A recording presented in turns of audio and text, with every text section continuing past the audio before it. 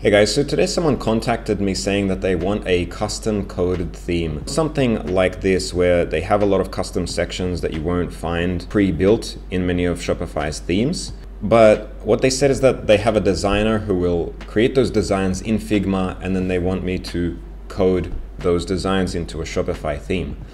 And the thing is, I haven't done this in a few years, more than a few years, because this is quite an outdated workflow by now on Shopify in 2026, so I wanted to make this video to give you some other options if you want a custom looking theme. The thing is, there's a lot of negatives to custom coding a theme these days. First of all, it takes a lot of time and money to develop a theme that you as the store owner will be able to then modify yourself. So like, the settings that you have in the sidebar in Shopify, when I'm coding those settings, I need to think about what you might want to modify, and then I need to create a bunch of different options. I need to write all the code for every possible configuration of those settings. So that takes a long time.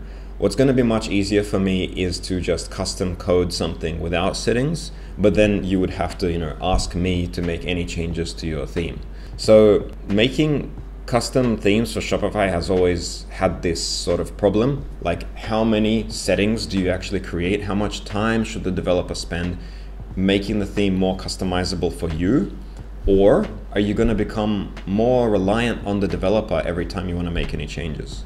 The other thing is that in recent years, everyone wants to update their themes a lot. Ever since Shopify launched this feature where we can see that the next theme update is out, and themes have, I think, started being updated more often as well, with new features constantly. So people want to stay up to date with the latest theme. And that's very difficult to do when you have a fully customized, custom coded theme, right? Again, you're relying on that developer to update your theme to the next version. Now finally, this person who contacted me wanted a custom theme based on Dawn. And I would say that maybe you should not base themes on Dawn nowadays, because we have Horizon now. Horizon is the new default Shopify theme, and Horizon is much more customizable, just without code, right? So yeah, those are the reasons why I don't like to custom code a theme these days. The other biggest reason is that there are so many good alternatives. For example, any competent Shopify designer, I think, they could partially use Figma, yeah, but they would partially also just be designing in your Shopify theme, in your Shopify admin, using the options available within that theme. You can go pretty far, especially with the latest themes like Horizon. You can customize this a lot. This Horizon theme and all the Horizon generation themes, they were made for designers to be able to make any layout that they want by themselves without having to rely on a developer. But even if you're not using Horizon, there are various options. For example, let's say you start with Dawn. You can do a combination of Dawn plus Design Packs, which is an app that allows you to add custom sections into your theme. So anything that Dawn doesn't have, Design Packs will probably have, and it's very highly customizable. So a designer can completely build a very custom looking site using a combination of Dawn and Design Packs, or a combination of Dawn and Section Store, which is another app that allows you to add these custom sections, or let's call it a section library, right? It's not a page builder, it is a section library that installs new sections to your theme. Design Packs and Section Store are both great for that. They're great tools for designers who do not code. They can still make a very unique looking store. Finally, the other option is page builders. So you might have heard of Pagefly, for example. Pagefly is the one that I'm most familiar with. Now, a lot of people criticize page builders for slowing down your store because they can be very bulky. They load a lot of extra code. But this partially also depends on how you design the store within that page builder. So it is possible to make a more or less clean store using a page builder.